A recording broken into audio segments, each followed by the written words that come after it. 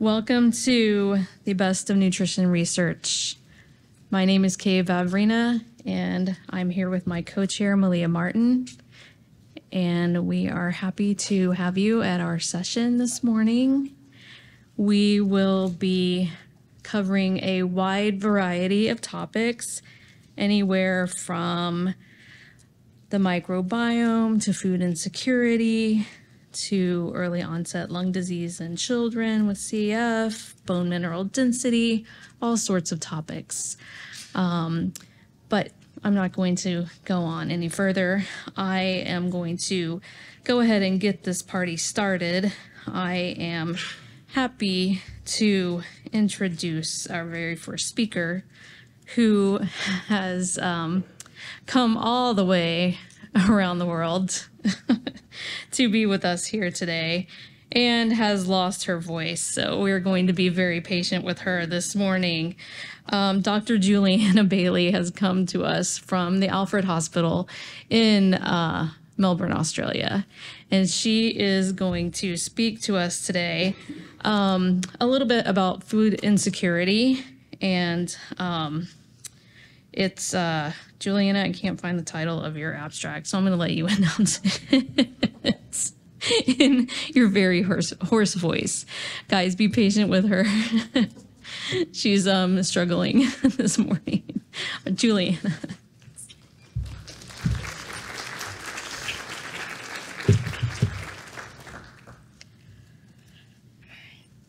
Thank you, Kay, for the introduction. As Kay said, I have lost my voice, so this is what I sound like. Thank you for your patience with me. I'm going to do the best I can with it. I'm probably going to say a little less than I intended to so I can make it to the end. And if you have questions, please drop them in your app, and Kay, and I can relay the answers through Kay. So the title of our abstract is Food Insecurity Screening and Local Food Access, Contributions to Nutritional Outcomes Across CF Programs in the U.S. And I'm presenting for the CF Foundation Food Insecurity Research Committee today. I do have one disclosure. I'm a scientific consultant for Anagram Therapeutics. It is completely unrelated to this presentation. So to start with some background, nutrition status is closely linked to CF clinical outcomes. I think we all know this in this room. Historically, people with CF experienced malnutrition and had increased caloric demands. For a long time, this was the hallmark of cystic fibrosis. Nutrition status is also tied closely with socioeconomic status. And just to provide a definition of food insecurity, it is the limited or uncertain availability of nutritionally adequate foods with either disrupted eating patterns or reduced food intake. The prevalence of food insecurity in the general population is 12%. And food insecurity can be associated with either malnutrition or obesity in the general population. And it's also been associated with clinical outcomes such as poor glycemic control in people with diabetes. There are a couple of studies that have tried to establish the prevalence in cystic fibrosis. These studies suggest that it's up to 30%. There's limited evidence of associations, though, with clinical and nutrition outcomes and food insecurity in our CF population. However, anecdotally, if you're a dietitian that works in a care center or a social worker or anybody else on the care team, you've probably noticed and met some patients that you saw had food insecurity or unmet social needs. So there is this large interest generated in addressing this issue amongst the CF care centers in the U.S. For that reason, the CF Foundation established a multidisciplinary committee to help address food insecurity in our community. This committee was made up of people with CF and their families, dietitians, social workers, physicians, nurses, researchers, and even respiratory therapists. And then, of course, we had our CFF staff. And our previous work demonstrates that food insecurity screening in CF programs is feasible. So I also wanted to talk a little bit about food access, which is a piece of food insecurity. This is defined as when individuals food access is defined as when individuals have enough resources to obtain or produce food. And this plays a crucial role in optimal nutrition intake, as you can imagine. And food access is also an independent risk factor for adverse nutritional outcomes. A measure of food access, or a concept that sits within food access, is a food desert, which is defined by the USDA as a geographical area in which residents have either restricted or non-existent access to healthy, nutritious food. Residents in a food desert is a correlate of food insecurity and overall food intake in the general population. So with that background, the objective of our study was to assess the contributions of CF program-level food insecurity screening and the area-level food access to nutritional outcomes amongst people with CF. So for our study design and population, we conducted a cross-sectional analysis of the Cystic Fibrosis Foundation patient registry using 2019 data, so the year before COVID. So this included all patients in the CFFPR except pregnant patients and lung transplant recipients. We then linked BMI data from the registry to survey data on food insecurity screening practices that was collected from CF programs in the US, and also to a USDA measure of food access that's based on patients' residential zip codes. So the quantitative data for this study came from 3 sources. We had the CF Foundation patient registry data. This included demographics, including, we also had nutrition status that we defined as BMI. And I recognize we talk a lot in our field right now about looking beyond the BMI and not having this over-reliance on BMI to measure nutrition status. However, we were looking at the population level, and BMI is a good tool for assessing nutrition status on a population level, and it is the only thing collected in the registry. We also assessed food insecurity screening practices through a survey conducted in 2021, and this included questions on how programs were screening for food insecurity prior to the pandemic. We also had a measure of local food access with a USDA Food Atlas measure of living in a food desert called the LILA score, standing for low income, low access.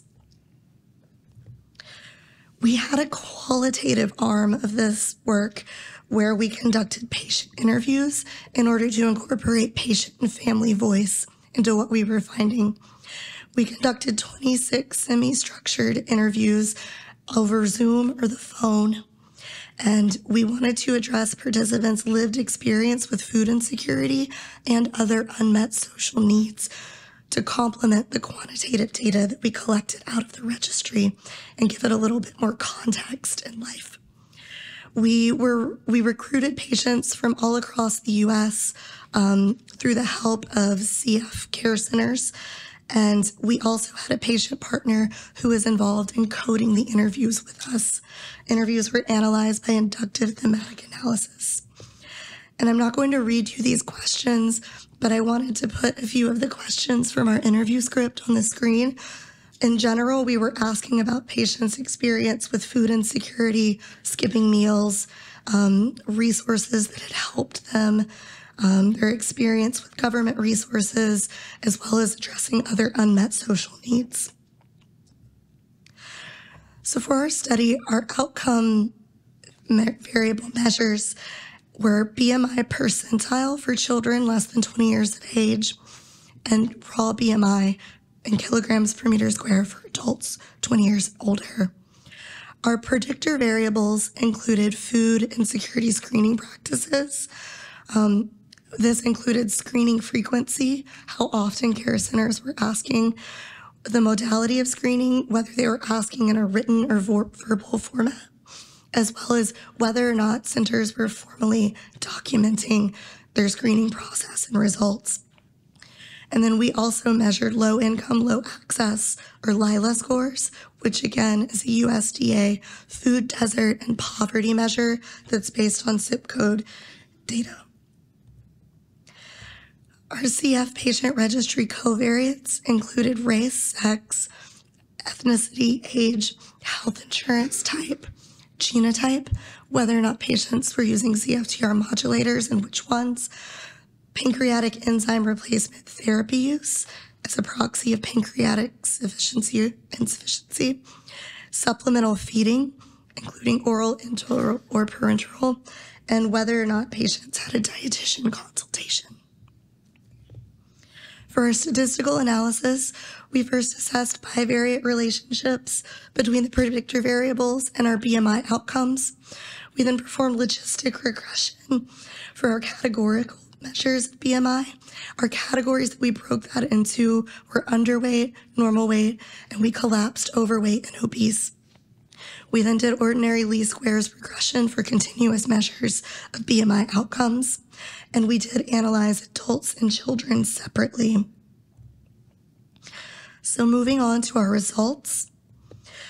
This is just a table broken up by pediatric and adult for characteristics of our population.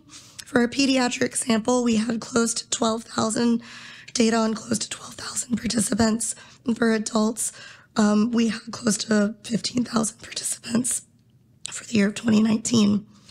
We had defined underweight for children as a BMI percentile less than the 10th percentile. And this was in line with Australia, New Zealand guidelines for CF. And for underweight status in adults, we had used WHO criteria of 18.5 or less. So important things to note from our baseline characteristics were that pediatric patients who were older, male, or had CF-related diabetes were more likely to be underweight, and adults who were younger, Black, had public or no insurance, had CF diabetes, or pancreatic insufficient were more likely to be underweight. Underweight patients overall were more likely to use supplemental feeding. We would expect that in our patient cohort.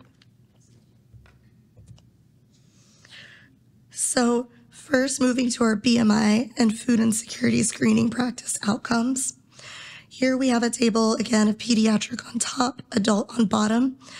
We assessed frequency of screening, modality of screening, and formal documentation. We had unadjusted models, and then we also had adjusted models that were adjusted for age, sex, race and ethnicity, genotype, insurance, CFTR modulator use, diabetes status, enzyme use, supplemental feeding, and a dietitian consultation. So in children, we found that screening at every visit versus, I don't think you guys can see my mouse, can you? No. Probably can't see the clicker either. I'm just gonna move on. Anyway, up here in the top right, in children, screening for food insecurity at every visit versus less frequent screening was associated with lower odds of being underweight. You can see that this remains significant when the model was adjusted for sociodemographic as well as clinical covariates. Down here, formal documentation of food insecurity screening was associated with decreased odds of being overweight, but was not significant in the adjusted model. In adults, screening, in adults, screening and writing versus verbal screening was associated with having higher BMI, even after adjusting for these social and clinical covariates.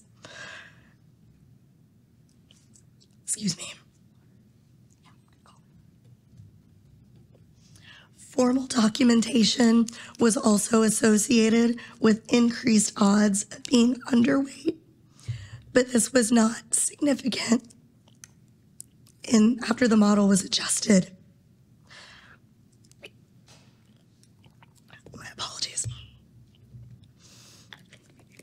So moving on, for BMI outcomes and food access in children, residence in a food desert was associated with a lower mean BMI. If we come to the far right here and look at our logistic regression, and this remained significant, once our model was adjusted. In adults, residence in a food desert was associated with twice the odds of being underweight and was significant once our model was adjusted again. Limited food access was also associated with a lower mean BMI in adults, but this did not remain significant once our model was adjusted. Finally, we assessed unadjusted and adjusted joint models of nutrition status as a function of both predictor variables being program level food insecurity screening as well as area level food access. We found, to summarize this very busy table, we found that screening at every visit versus less frequently in children was associated with 39% lower odds of being underweight, even when adjusting for other covariates. Residence in a food desert was associated with both higher odds of being underweight and with significantly lower mean BMI. Among adults, screening in writing was associated with higher odds of being overweight as opposed to screening verbally, and this was also associated with a higher mean BMI in the fully adjusted models. We also wanted to present some brief results of our food insecurity interviews just to highlight the patient voice in this work. We had 26 participants from 22 CF programs across the U.S. We had 17 adults with CF, 9 CF caregivers. Our interview participants were predominantly white and predominantly female, and we had 5 major themes that emerged. The first theme was that food insecurity is severe and debilitating. Second theme was that there are existential financial constraints associated with having CF that contribute to food insecurity. Existing resources to combat food insecurity are insufficient, was another thing that we heard resoundingly throughout these interviews. We also found that shame and stigma is prevalent in conversations about food insecurity between clinicians and their care teams. We know that it's difficult to talk about poverty and that unmet social needs do carry a stigma. And one of our patient quotes that we chose to highlight here was, we had a patient that said, when I go to clinics, I feel very judged. And this was holding them back from talking about more sensitive topics like food insecurity. So I felt that was really important to highlight for the clinicians in the room, that this shame and stigma does exist around discussing food insecurity, and it's something to be mindful of with screening practices. Finally, patients felt like food insecurity screening is critical in clinical settings. Many patients had stated throughout these interviews that if they were not asked in clinic, that they probably would not have brought it up. So in conclusion, food insecurity screening and local food access are independently associated with BMI status among people with CF. More frequent screening is associated with less underweight among children, whereas screening in writing versus verbally is associated with higher BMI among adults. Limited food access is associated with higher odds of being underweight in children and adults with CF, and additionally with lower BMI among children with CF. And finally, patient perspective showed us that assistance for food insecurity in CF is limited, screening is inconsistent, and stigma around this topic is widespread.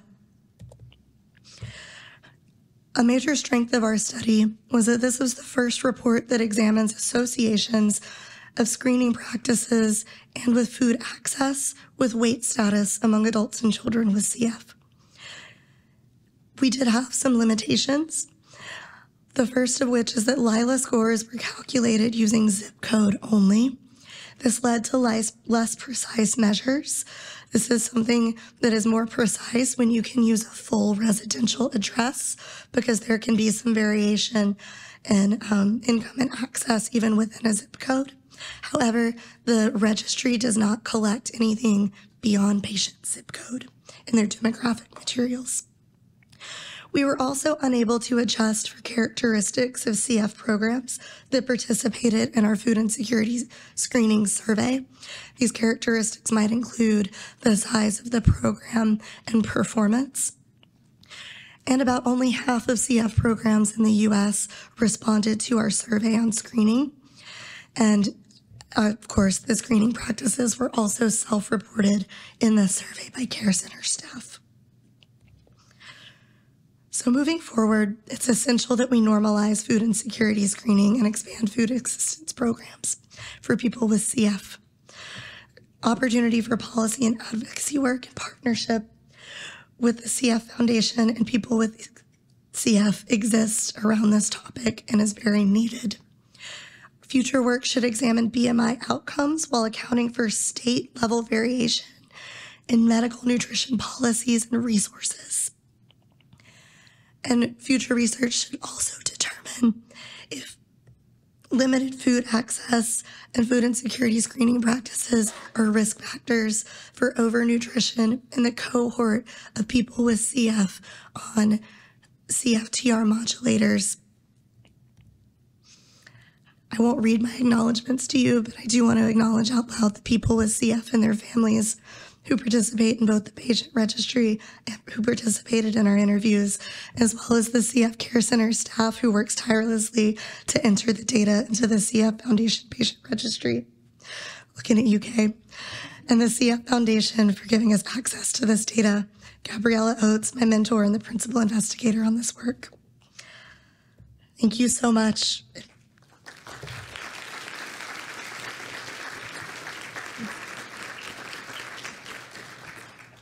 I don't think we have any time for questions, but I'm sure that Dr. Bailey will be happy to, if you want to catch her afterwards or email her, I'm sure she'll be happy to take questions.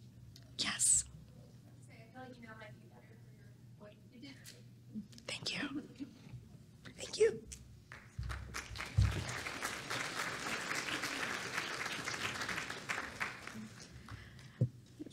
Next, I would like to introduce Dr. Jessica Alvarez from, she's an associate professor at Emory University School of Medicine in the Division of Endocrinology, Lipids, and Metabolism. She will be talking about her abstract. Adiposity is associated with glucose intolerance in adults with CF in the CFTR modulator era. Jessica. Thanks.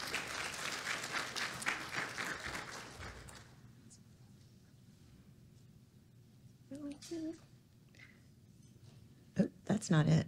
Sorry, guys. Oh. This is really awkward to... There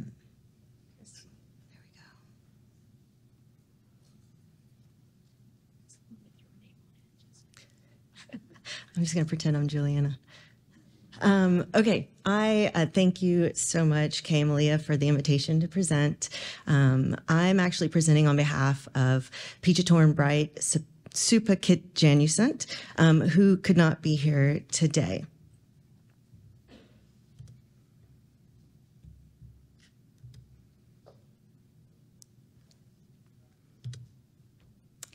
I am also a scientific consultant for Anagram Therapeutics. However, it is nothing related to this presentation. So we all know that excess adiposity caused by a variety of reasons, and especially adiposity in the abdominal area, the visceral fat area, contributes to insulin resistance, glucose intolerance, and ultimately type 2 diabetes and other cardiometabolic diseases in populations without cystic fibrosis. And this occurs through various pathways. Can you see my, no.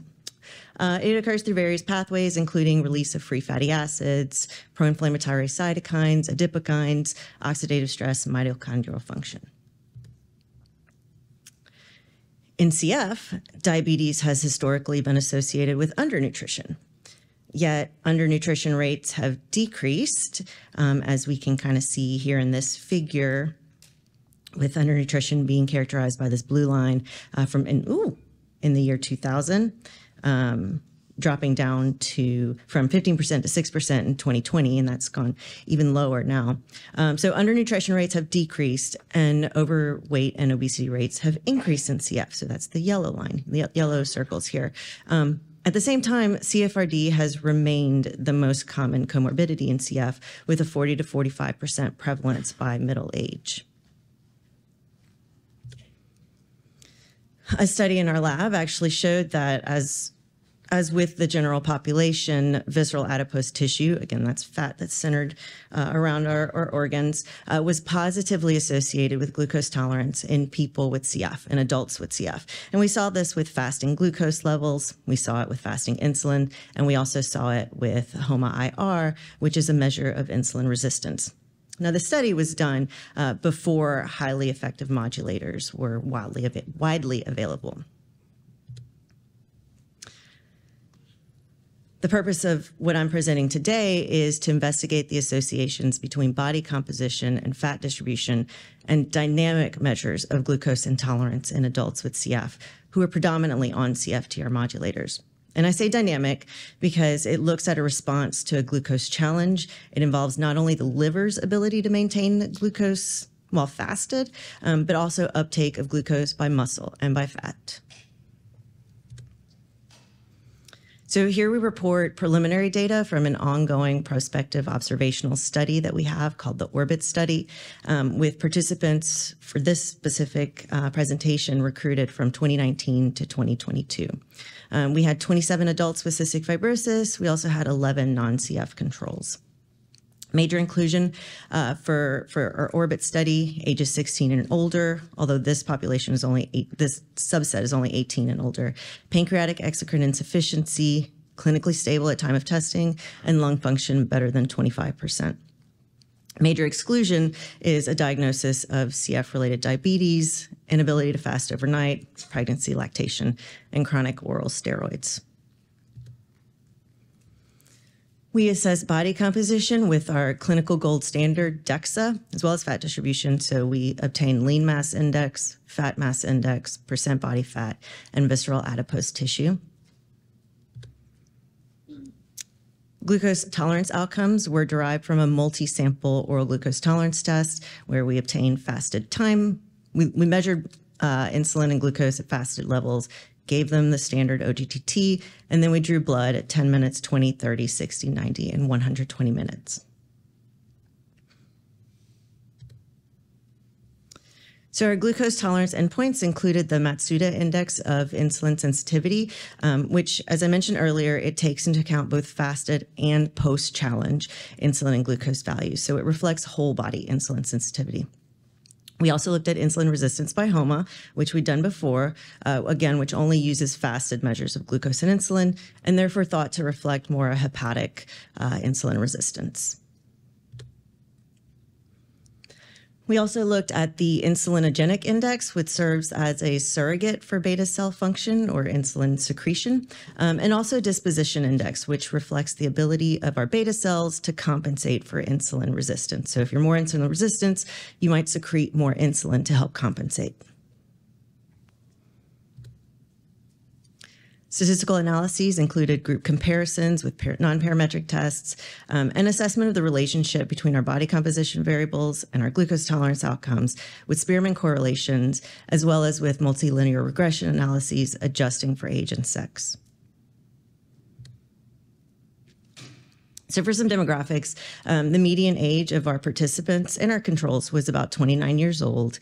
We had more males in both groups, and the groups were predominantly white. About half of our participants with CF were homozygous for the delta F5 mutation, and 79% of our participants were taking CFTR modulators.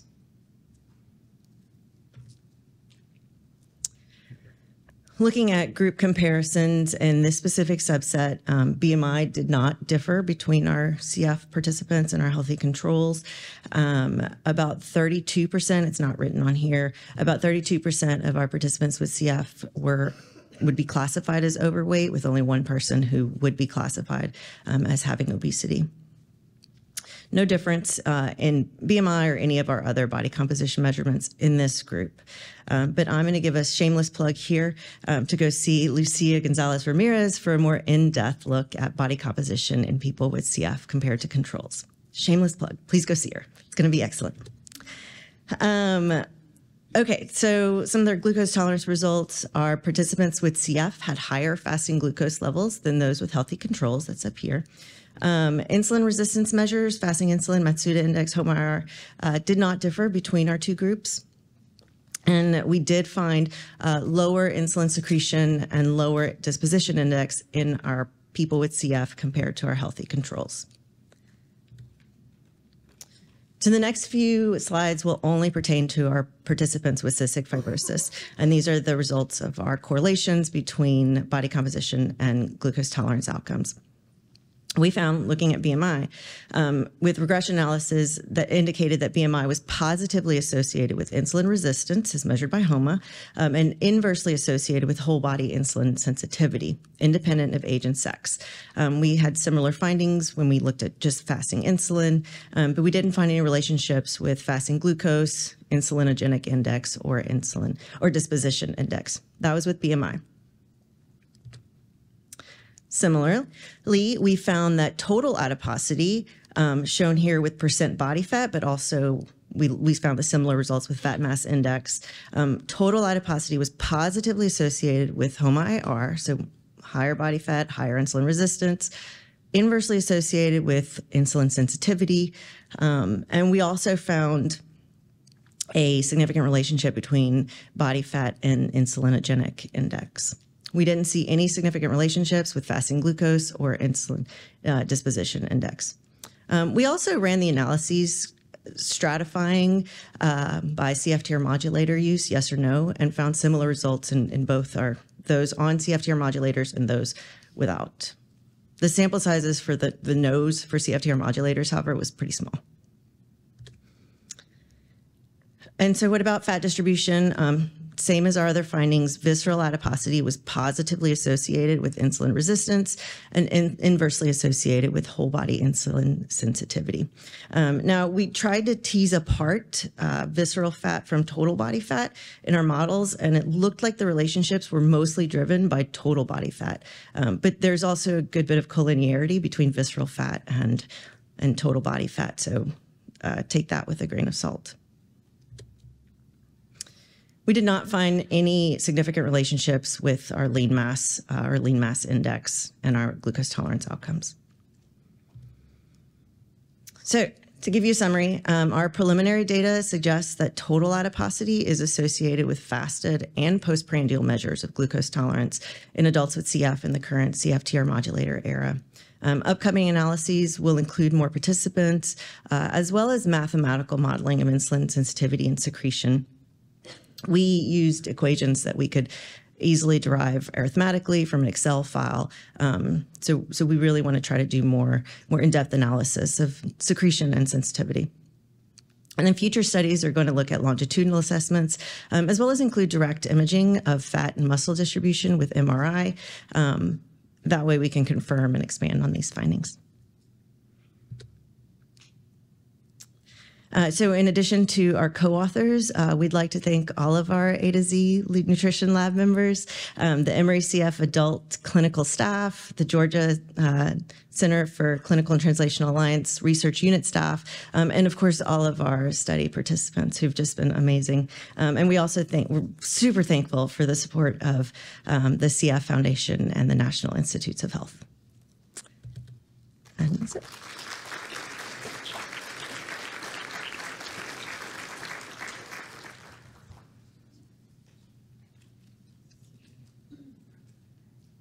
Okay, we do have some time for questions, so if anyone has any questions for Jessica.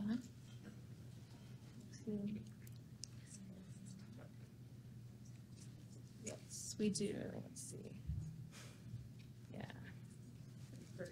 How do the fasted and postprandial glucose levels in people with CF compare to people without?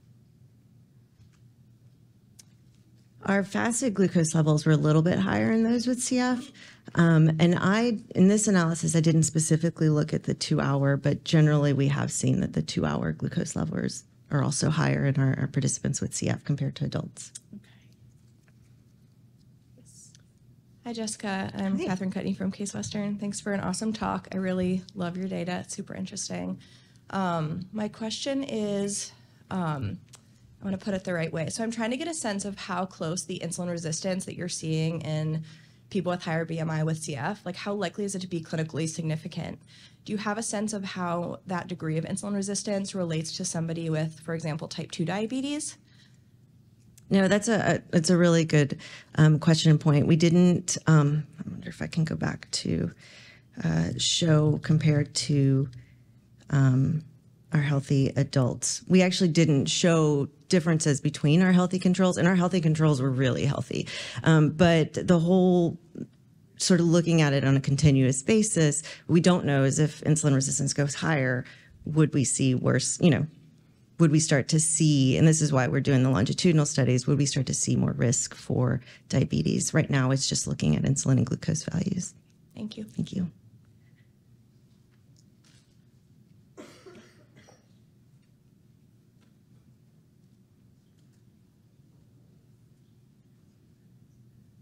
I think you're off the hook. Okay. Thank you.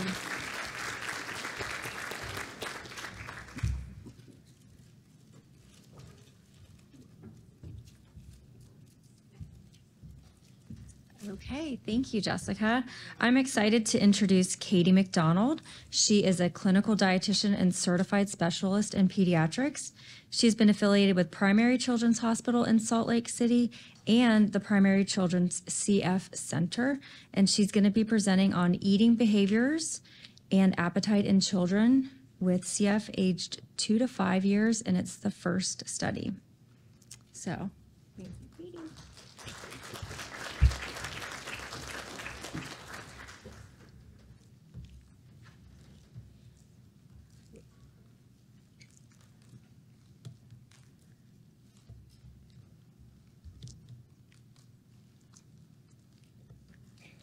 Thank you. And I wasn't going to say this, but I do have to thank my grandson, Alex, for the inspiration for choosing this particular graphic. He doesn't have CF, but I get this a lot. And I wanted to add the roasted mushroom polenta with balsamic reduction was delicious.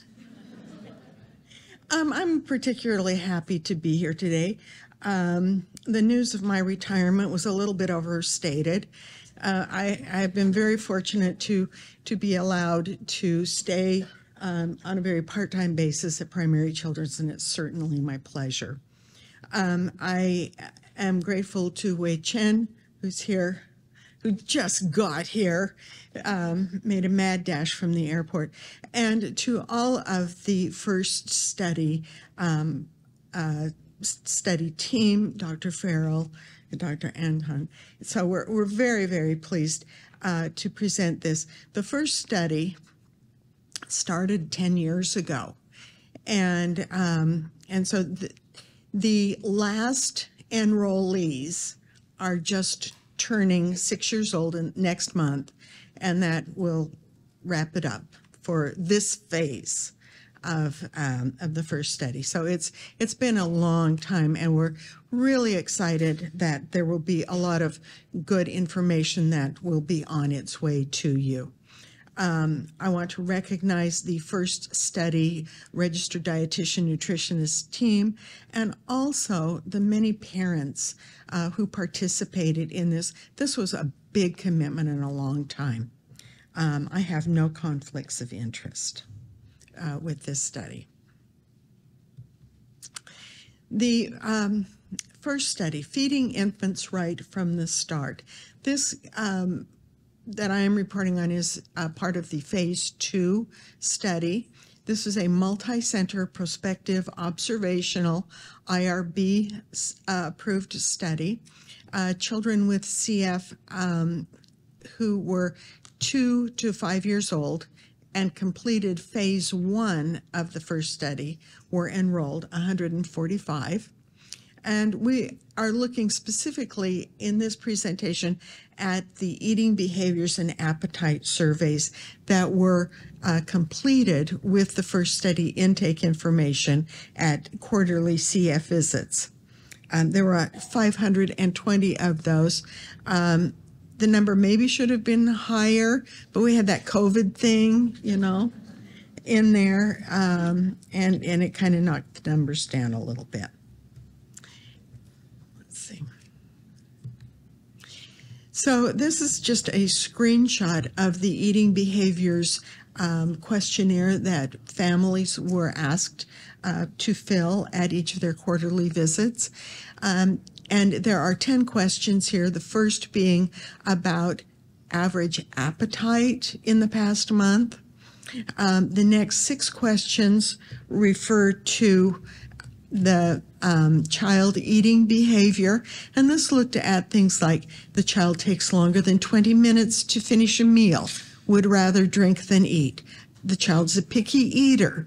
The child struggles to eat new foods, gags or coughs on multiple foods, or has difficulty accepting certain food textures, lumpy foods like cottage cheese or mixed foods like casseroles.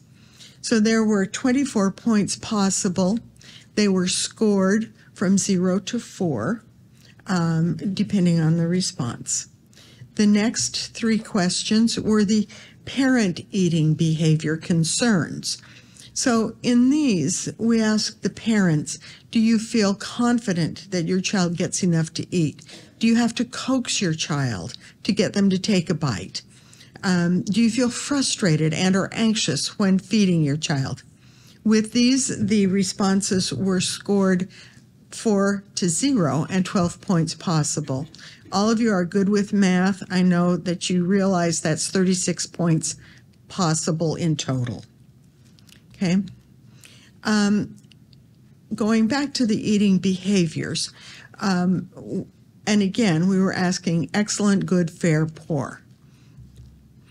Very few respondents, about 5%, classified their child's usual intake as poor. 73%, most of the participants, said the child's usual appetite was fair or good. And then about 22% said excellent. And so this is just a very simple showing of what this looks like. So and I think the important thing here is that almost 80% of people said, not so great. This figure shows by different questions the percent of parents' responses in endorsing eating behavior concerns for children. And as you can see from this, things like meals lasting 20 minutes or more, prefers drinking to eating, and picky eating and neophobia, fear of new foods. Those were the things where, again, many people, a majority of the parents, said, yes, this happens at least sometimes for my child. In terms of the food, the gags or coughs while eating, the difficulties with textures, dysphagia sort of things, not as common. The combined child eating behavior score, again, is shown here, the parent and then the child and parent eating behavior score. Again, there are eating behavior concerns about 70% of the time, however you look at this. In terms of looking at the overall eating score, then we had cutoffs. Greater than 27 was considered to be kind of a high risk situation. 10 to 26 points, moderate, and less than 9, lower concerns. When you have a higher combined child and parent eating behavior score, they tended to have poorer appetites. So there was an association there. And with a lower combined parent and child eating behavior, they were less likely to have poor appetites on a usual basis. So what, I guess, is the question at that point. When we looked at mean BMI Z-score, and this is percent for age, then we looked at this according to their reported appetite. And this shows the mean BMI Z-scores for children who had poor appetites. They were lower. And then people who had, children who had the excellent appetites had a better BMI Z-score. So it seems that if you have a person who had a poor appetite, looking at eating behavior concerns might be a way to go. It might be worth looking at. So the conclusions on this. The eating behavior concerns occur, as I have said a couple of times, to some point in about 70% of survey respondents. Children with more eating behavior concerns tend to be pickier eaters and poor appetites. Poor appetite does predict a lower BMI for age Z-score. Routine screening for eating behavior concerns and appetites in CF clinic can identify issues and target interventions such as appetite stimulants, meds, or referral to feeding therapy or child psychology. And improving appetite and eating behaviors does have a potential to impact growth parameters, especially BMI for age.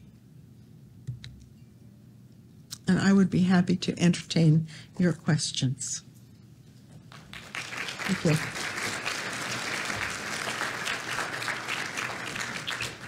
And I guess one question I should get from Wei Chen is, why didn't you put the NIH grant funding on there? So I should have. This is an NIH-funded grant for the first study. And it was CF Foundation. Yes. I have a question. So I also am in general peds. Yes. And I find that age is a very picky age in general. Absolutely. Did you have a control or anything to show? Because I know 70% of your CF kiddos have those concerns. Is there any reference point for the general pediatric population to kind of do that comparison between those 2 to 5 year olds to see if it's a higher incidence in the CF population? I do not have a control group for this.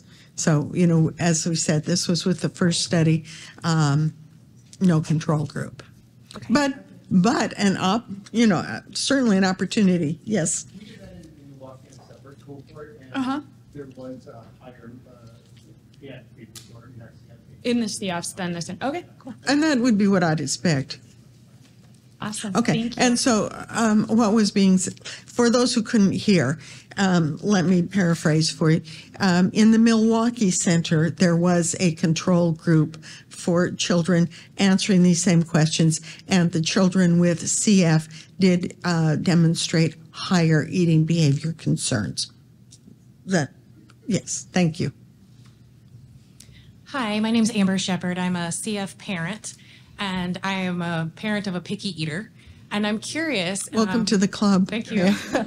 I'm curious if there's any studies pending or on the horizon regarding the impact of certain medications on pickiness and the impact of their willingness to eat because of the way it processes through the body and makes them feel, and how that can impact their eating. Well, actually, with the first study, and one of the limitations that I have with this talk is that the data that was presented did not separate out children who were on appetite stimulants or children who had gastrostomy tube feedings. Those things. This was just everybody.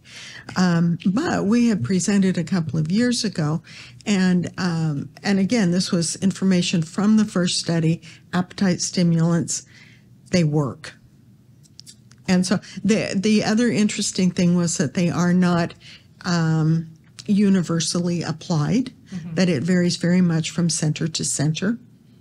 And so I think it really behooves us to think about, is there an algorithm? If we have these picky eaters, if we have low BMI, are there things that should be put into place? Or maybe even things that may need to be removed if there's certain medications that cause absolutely. that negative impact on Absolutely. appetite. Thank you so much. Oh, thank you. And thanks for being here. We always love having our parents. Hi, Nick. Hi.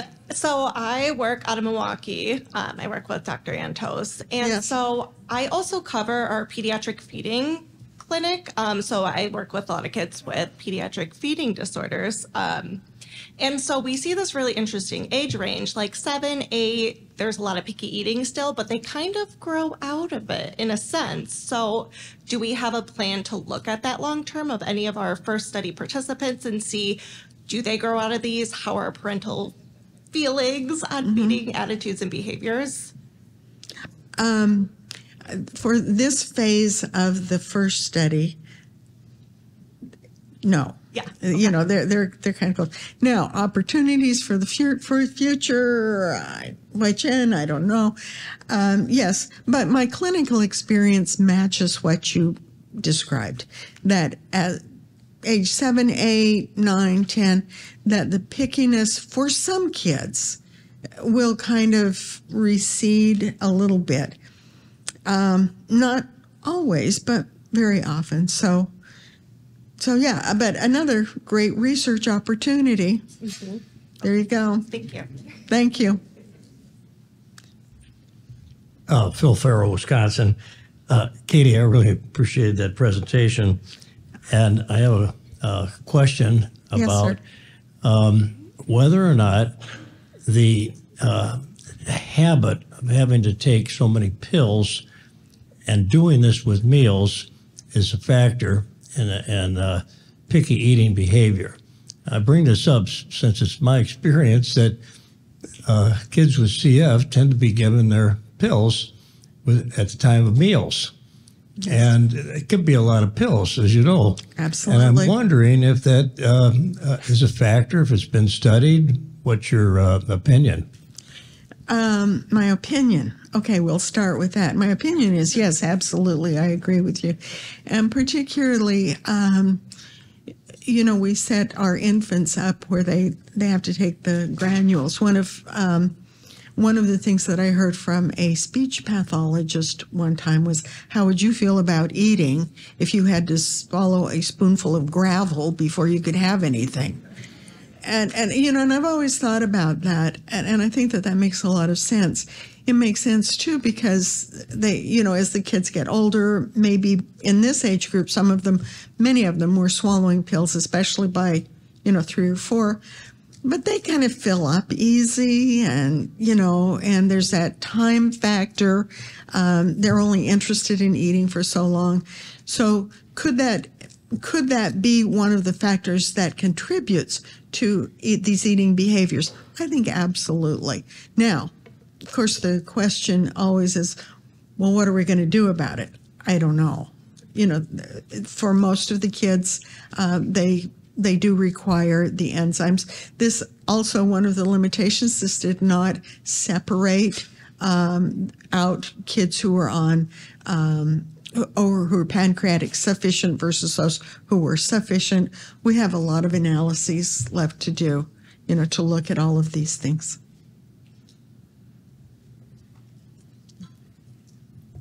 Okay, we had a couple from the app. It says, did you consider looking at GI concerns related to poor appetite versus stimulants or feeding therapy? The answer is yes. If you're familiar with the first study, it's very extensive, and all of, you know, many of those things are included in there, and in the papers that will be presented. Yes. It's not separated out in this presentation, but for the first study at large, absolutely. Thank you. And then, were neurodiverse children's if presence included or excluded? I'm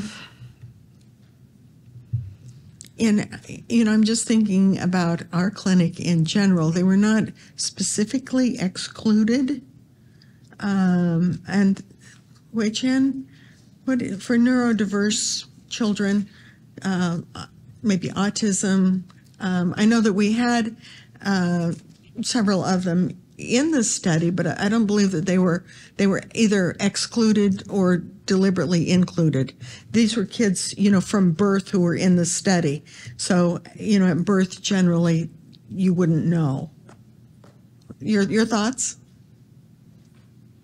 Come on up here. Come on up here, girlfriend. You can come up. You can come up here.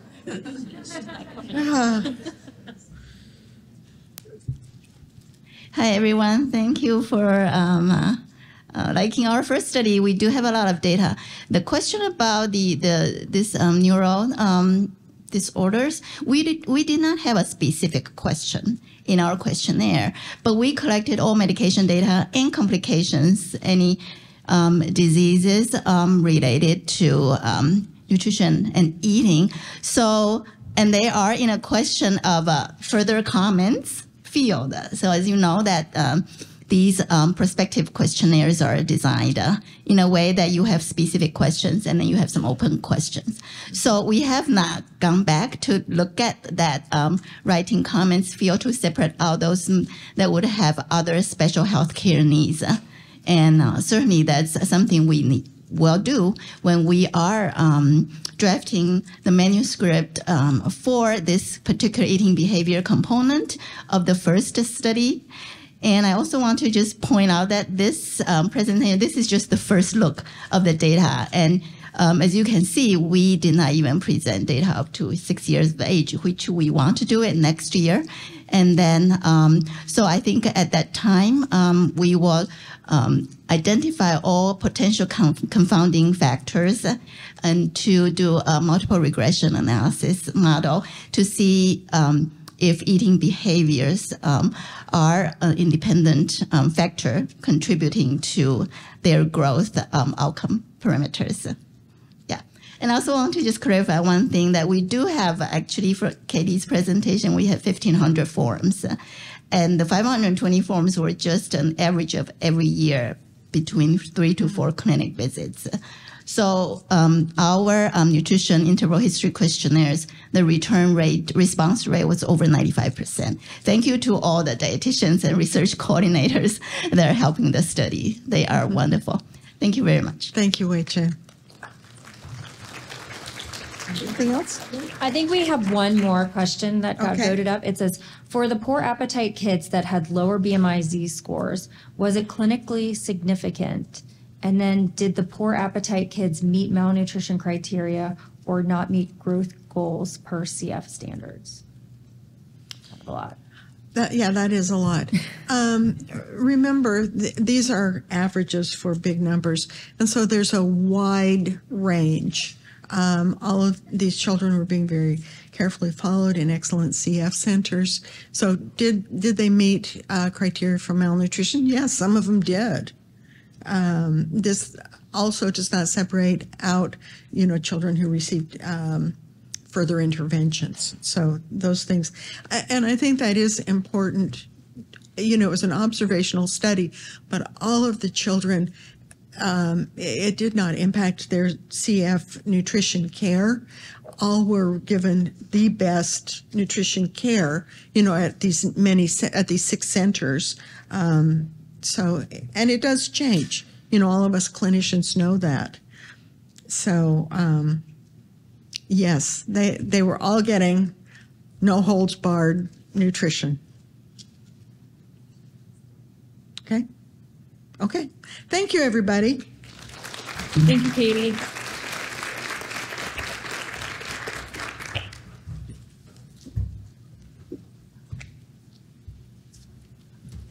Okay, thank you. So now I'd like to introduce Kathy Liu. She's a third-year medical student at the University of Wisconsin School of Medicine and Public Health.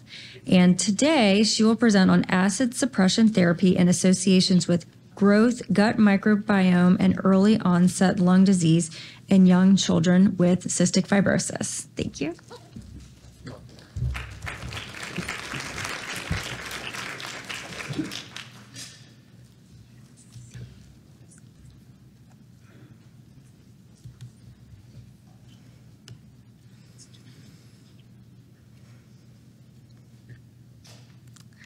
Hi, everyone. My name is Kathy. I'm a third-year medical student, and today I'll be discussing acid suppression therapy and associations with growth, the gut microbiome, and early onset lung disease in young children with cystic fibrosis. And these are my disclosures.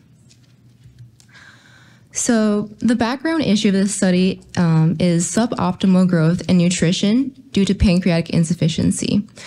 And part of the current therapy we have for this to help kids grow is to supplement with pancreatic enzyme replacement therapy, or PERT. Acid suppression is used in children with CF to treat suspected GERD or gastroesophageal reflux disease, but it's also used to increase the efficacy of PERT. So we know that acid suppression is used for suspected GERD and to help PERT. But in terms of how much it's used, the latest data shows that around 50% of children with CF are using acid blockers. This is despite a 2021 Cochrane systemic review noting insufficient evidence to support improvements in growth, lung function, or mortality with acid blockers. Furthermore, there are also no established guidelines for acid suppression therapy in the CF population, particularly in young children. So this begs the question, are we helping or harming children by prescribing acid blockers? Previous research has already looked at this question and proposed that acid blockers carry risks such as increased susceptibility to lung disease, malabsorption of nutrients like B12 and iron, and negative alterations to the gut microbiome. On the other hand, there is evidence of benefits to acid suppression therapy, including treating GERD, but also a few studies supporting its use with PERT, which would improve growth. Our study sought to better understand how acid suppression is used in general. We also wanted to evaluate 3 parameters, namely growth, lung disease, and the gut microbiome, and how they are affected by how much or how little acid suppression is used. So for our study, we used data from a multi-center prospective longitudinal study known as FIRST, which you are all familiar with now. This study was started in 2012, and it included a total of 183 infants from multiple CF centers around the US. These infants were enrolled after newborn screening at an average age of 1.9 months. Out of the 183, we studied 145 up to 3 years of age, which is a relatively critical period of time for children in terms of their growth.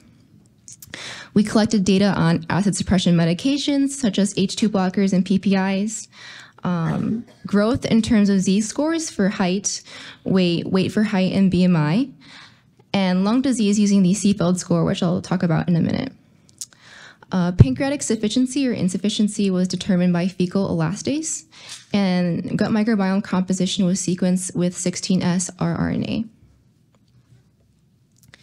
So we quantified lung disease using the Seefeld score, or the CF early onset lung disease score. Seefeld is a scoring system devised from FIRST data that includes 8 characteristic clinical features of CF lung disease. And this table is from the article about Seefeld published in Pediatric Pulmonology last year. It shows the components of the score, including hospitalizations, positive Pseudomonas or MRSA cultures, and severity of chronic cough.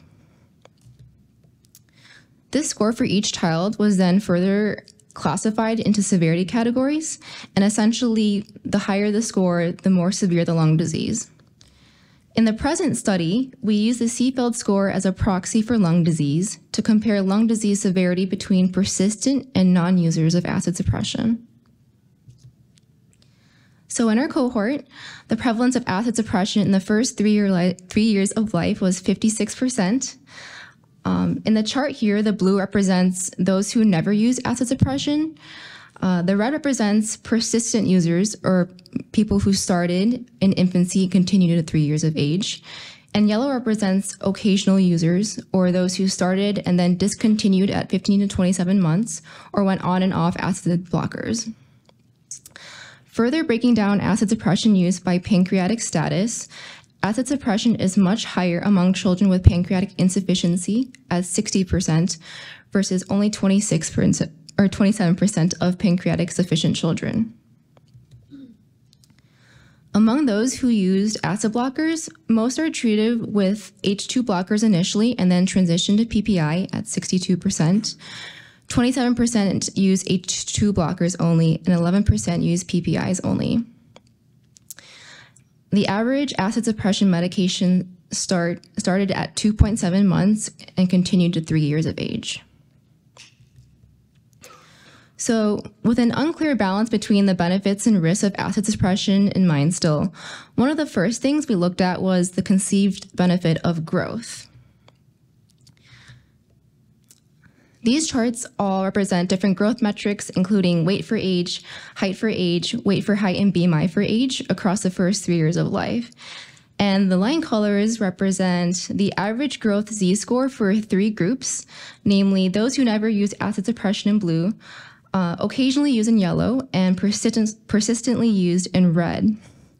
And what our data showed was that across all of these growth measures, there was no significant difference in Z-scores depending on acid suppression use. We also looked at, on the individual level, how many non-users versus persistent users showed improvement in growth.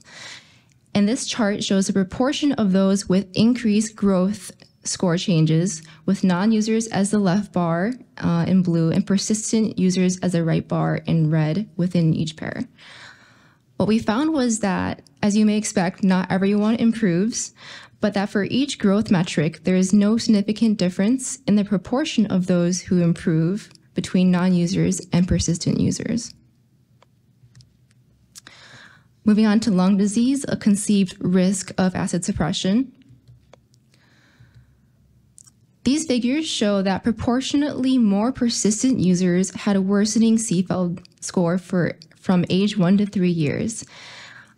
Please note that these are not looking at discrete points in time, but comparing changes in lung disease. So on the left, you'll see that at 1 year of age, the persistent users have greater severity of lung disease at baseline. But when you look at their lung disease severity at 3 years, in that interval, they become more worse compared to non-users, as evidenced by the steeper slope. What this means is that the persistent users declined significantly more in relation to their lung disease compared to the non-users. On the right, looking at the percentage of those who had worsened lung disease outcomes, there was also a significant difference in lung disease between non-users and persistent users between 1 and 3 years. This means that persistent users had a greater proportion of worsening lung disease outcomes from 1 to 3 years. All that being said, there are multiple factors that contribute to lung disease, and it's not clear that acid suppression can directly lead to worse outcomes. But our data showed that persistent users had a greater change or became more worse from age 1 to 3 years. Now moving on to the gut microbiome, there are, again, environmental things like diet or stress that can contribute. But when we looked within our cohort at the gut microbiomes, of those who are persistent versus non-users of acid suppression, we found significant differences. This graph shows difference in the number of species found in stool samples at age 1 and 3 years. Our data showed that gut microbiome richness was significantly lower in persistent users in red compared to non-users of acid suppression at 3 years of age. In addition to the number of species being significantly different or decreased in those with persistent acid suppression, gut microbiome alpha diversity, which takes into account not only the species number, but the relative abundance of the species, was significantly lower in persistent users compared to non-users of acid suppression at 3 years of age. So with all this in mind, we can go back to our question, do the benefits of acid suppression outweigh the risks? And we don't have the complete answers yet, but in our study, we addressed both sides in looking at associations between acid suppression and growth, lung disease, and the gut microbiome. To conclude, our data ultimately showed that in the first cohort, acid suppression often starts early in infancy and is used more in pancreatic insufficient children. Early and persistent acid suppression in young children with CF was not associated with any growth benefit, and prolonged acid suppression is actually associated with reduced gut microbiome diversity and negative impacts on early onset lung disease. And with that, I'd like to thank the first study group investigators and all the families, the CF centers in Salt Lake City, Madison, Milwaukee, Chicago, Indianapolis, and Boston, Dr. Farrell and Dr. Lai for their endless guidance with this project, and Dr. Ann Monk. Also, a huge shout out to Katie McDonald, who took all of these pictures, or most of these pictures. This is probably my favorite slide, so thank you.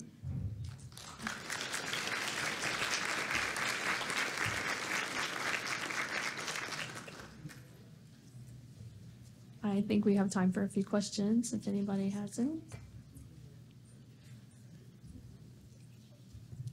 I can also read some from the app that we have. Sure. If anybody wants to line up for. So let's see. Can you discuss if use of PPI/H2 blockers affected frequency of symptoms of fat malabsorption and whether this was looked at? Went on to say, I find that patients, even if growth is not impacted, might report that they experience less symptoms of fat malabsorption with use of an acid suppressor. Yeah, so for our study, we didn't really separate it based on whether they were on H2 blockers or PPIs.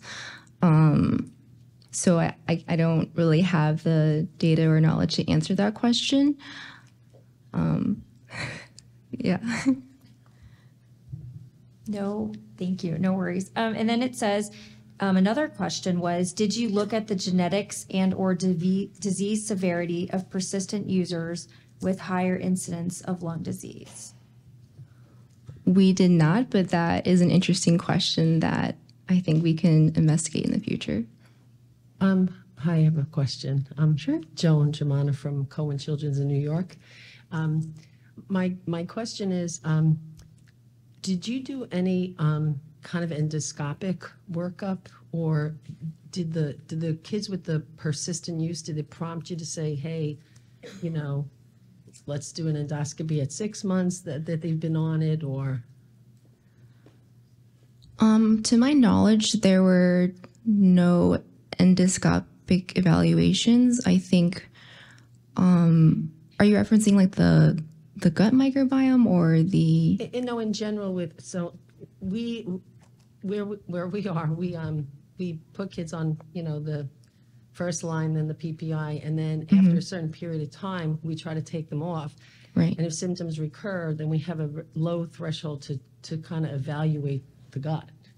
So just curious if that was something that you guys were thinking about in terms of, you know. Yeah, that sounds like you would definitively diagnose GERD, right, you know, right, better, and then right. you would put these children on PPIs or acid blockers for a reason.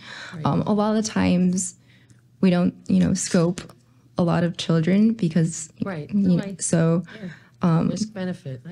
I think for that it's kind of more of a muddled question in that sense. Yeah. Okay, thanks. Great presentation. Thank you. Tom Ziegler from Emory University. Really nice talk and very important study. I know you don't have any data on this now, but PPIs have been linked to malabsorption of both copper and B12. And so I don't know if that's something that potentially could be looked at in your cohort. Yeah, so I'm not sure if we have data on that either, but I do know that malabsorption spans not only B12 and iron, which I listed, but also copper and other nutrients. That would be an interesting question that we could also look at. We have blood specimens and we have serum and plasma that we did some biomarker analysis we designed for study, but unfortunately, copper B12 were not one of them. But we have leftover specimens. That's what we are thinking to measure other biomarkers that would have generate concern from the findings of the study.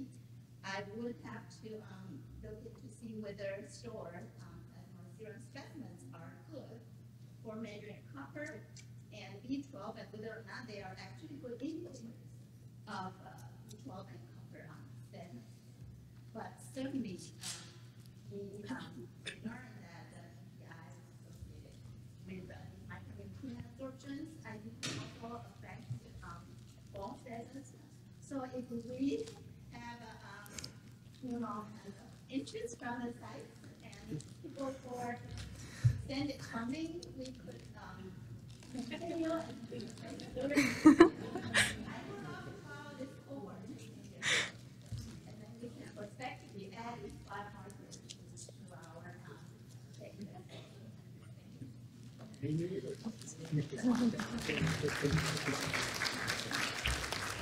Thank you, Kathy.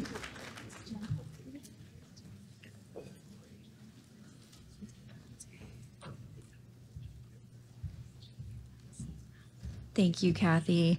And now I'd like to introduce Matea Shore. She's a third-year undergraduate student at the Emory College of Arts and Science.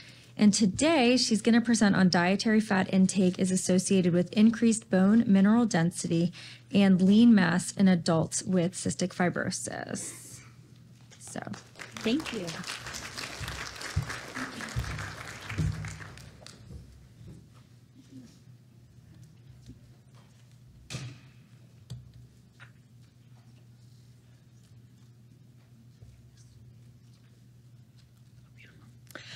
Hello, everyone.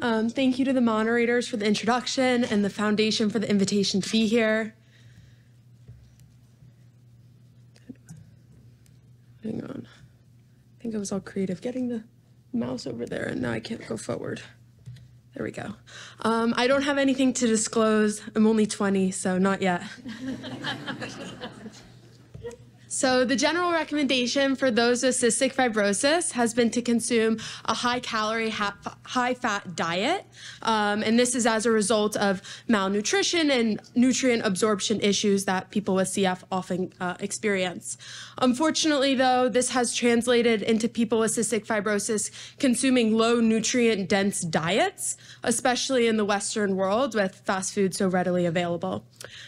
Research from our lab has shown that lower diet quality scores in adults with CF compared to matched non-CF controls, despite no notable difference in macronutrient consumption. This can be seen in this graph in the lower right corner, in which you see the 2015 healthy eating index scores were significantly lower in those with cystic fibrosis than in the control groups. In the general population, there's also a lot of consideration into pro-inflammatory effects of fatty acids, such as saturated fatty acids and trans fatty acids, versus those that are health promoting or known as those healthy fats, like monounsaturated fatty acids. This is driven by connections between trans fatty acids and saturated fatty acids and cardiovascular disease. So I'm going to start with the two graphs on the left. And our lab found that saturated fats and trans fats consumption were higher in those with cystic fibrosis than the controls. And then we also recently published findings of positive relationships between dietary mono and polyunsaturated fatty acid intake levels and insulin secretion, as measured by C-peptide levels and as seen in the right two graphs. With increased lifespan and subsequent appearance of adult metabolic diseases, investigation into dietary fatty acid quality in people with cystic fibrosis is lacking, but very needed. So this is, our lab have recently been focusing on linoleic acid in a general population, so people without CF. This is an essential fatty acid, but it's hypothesized to serve as a precursor for pro-inflammatory molecules like arachidonic acid. Previous results from our lab found that overall, dietary omega-6 fatty acids were inversely associated with total bone mineral density, again in that non-CF population. So using untargeted metabolomics, we also found a positive relationship between plasma linoleic acid and adiposity, as seen in the top graph, and an inverse relationship with bone mineral density, as seen in the bottom graph. So the objective of this study was to assess the relationship between dietary fatty acids and indexes of body composition in adults with cystic fibrosis. Based on our previous finding in people without cystic fibrosis, we hypothesized that greater intake of pro-inflammatory fatty acids is associated with higher adiposity and lower bone mineral density in people with CF. This was a cross-sectional study of 25 adults with cystic fibrosis. The participants and data came from the parent study BEAM, which also had 25 healthy controls. However, for this study, we only focused on people with cystic fibrosis. Recruitment was conducted from October 2014 to November 2018 from the Emory University Cystic Fibrosis Clinical Care Center. The inclusion-exclusion criteria consisted of having a confirmed CF diagnosis with at least one class 1 to 3 CFTR mutations. You had to be older than 18 years old. You had to be on a clinically stable medical regimen for 3 weeks and have had no IV or oral antibiotics for at least 3 weeks. Exclusion criteria consisted of current pregnancy, unwilling or unable to discontinue enteral tube feeds for 1 night before the study visit, if applicable, and the most recent FEV 1% was less than 40%. Dietary intake was collected via 3-day food records. These food records included 2 weekdays and 1 weekend day. They were analyzed using Nutrition Data System for Research, NDSR. And we were focusing on those fatty acids, including omega-3 and 6 fatty acids. And dietary intake variables were adjusted per 1,000 calories. We collected the body composition data via DEXA, and we collected the muscle strength by hand grip dynamometry. So how we analyze. So variable distributions were evaluated for normality. If not normal, the variables were log 10 transformed. We then looked at the relationships between dietary intake and body composition parameters via Spearman correlations. We then conducted multiple linear regression analyses adjusting for age and gender, and these statistical analyses were conducted on JUMP. The demographic data that arose, so the mean age of our CF participants was about 29 years old. 88% were white, 56% were female. About half were Delta F508 homozygous. The mean FEV 1% was about 74%. All were pancreatic insufficient, and about 44% had CF-related diabetes. So the next few slides are going to look a little similar. We're going to go back and forth between tables and graphs. But on the tables, along the left, you'll see the body composition, or sorry, you'll see the dietary intake variables, and along the top, you'll see the body composition variables. In the tables, Spearman correlation results are shown. So in this slide, you see macronutrients along the left, and all 7 of the body composition variables analyzed along the top. Positive associations are seen in green, and negative associations are seen in red. For the macronutrients, we found that total calories, protein, and fat were positively associated with bone mineral density, lean mass, and strength measurements, while total calories and carbohydrates were negatively associated with adiposity measurements. The same relationships were then analyzed via linear regression analyses to adjust for age and gender. We found that positive independent relationships between dietary fat and bone density, those are the top 2 graphs, and between protein intake and lean mass, the top right graph. And then we found an inverse relationship between carbohydrate intake and bone density. We then dug deeper into the specific fatty acids. Shown here are the fatty acids and the bone and strength measurements. And we found total monounsaturated fatty acids and total saturated fatty acids were positively associated with higher bone mineral density and strength measurements. After adjustment for age and sex, both monounsaturated fatty acids and saturated fatty acids had positive associations that remained significantly associated with both total bone mineral density and spine bone mineral density. Of the omega-3 and 6 acids analyzed, arachidonic acid was positively associated with bone density and lean mass, while linoleic acid and the other omega-3 and 6 essential fatty acids were not associated with our body composition variables. This relationship with arachidonic acid and bone mineral density remained after adjusting for age and sex. But when we analyzed the specific fatty acids and adiposity measurements, none were significantly associated with adiposity. Additionally, none of the omega-3 or 6 fatty acids were significantly associated with the adiposity measurements. So to conclude, total dietary fat intake was associated with higher bone mineral density and lean mass. Source of dietary fats, the specific fatty acids consumed, did not differ in their relationships with body composition. Relationships were likely driven by total fat intake. This data supports current recommendations for increased fat intake for maintenance of bone and muscle in adults with cystic fibrosis. The strengths, limitations, and future directions of the study. So DEXA is the clinical gold standard for body composition assessment. Some of the limitations included reliance on self-reported dietary intake for accuracy and detail. It was a small sample size, and the data was collected before the highly effective modulator therapy era. Future directions include a larger sample size, as well as assessment of plasma fatty acids. I want to thank the Cystic Fibrosis Foundation and the National Institute of Health for the funding, my lead mentor, Jessica Alvarez, and a special thank you to the study participants.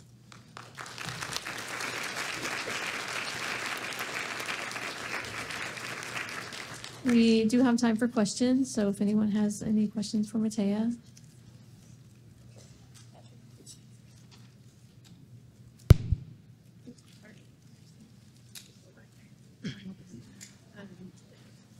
While I'm looking on the app, I did have a question.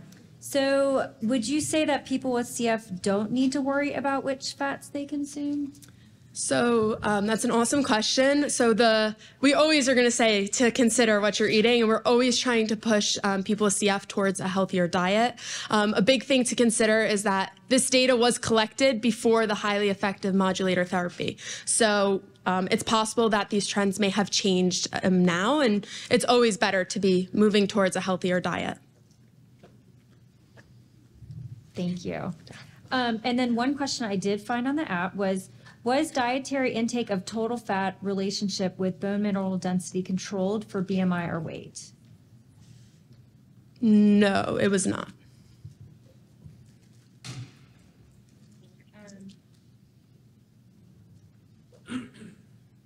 And then another question I had was, do you have an explanation for why carbohydrates had an inverse relationship and fat had a direct relationship? Yeah, I'm going to just go back to the slide so I can show those graphs. So here you see the top two left, that total fat has a positive relationship with bone mineral density, and yet carbs has an inverse.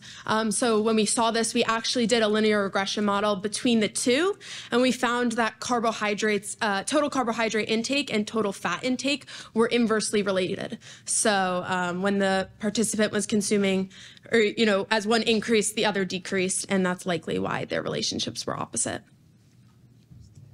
Interesting, thank you. Yeah. Another question from the app was the DEXA hip spine, was it hip or spine or full body? So we had both total and spine bone mineral density, but it was a total DEXA scan. Yeah.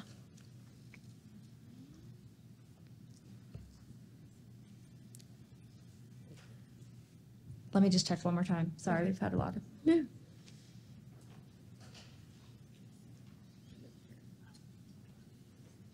Okay, found another one. Not really a question, but it might also be interesting to look at lipid profiles when talking about intake of different types of fats? 100%. This is an ongoing study, and we have a lot of other things that we're going to look at. So that's an awesome suggestion to add to the collection. Yeah, we'll be out on the lookout. Yeah. Sure. I think that's it. I can't remember if you said, did you look at physical activity and like weight-bearing activity on bone mineral density and the relationship to that? We have that data. Okay. There you go. TBD. Thank you so much. Thank you. Thanks, everyone. Have a great rest of the conference.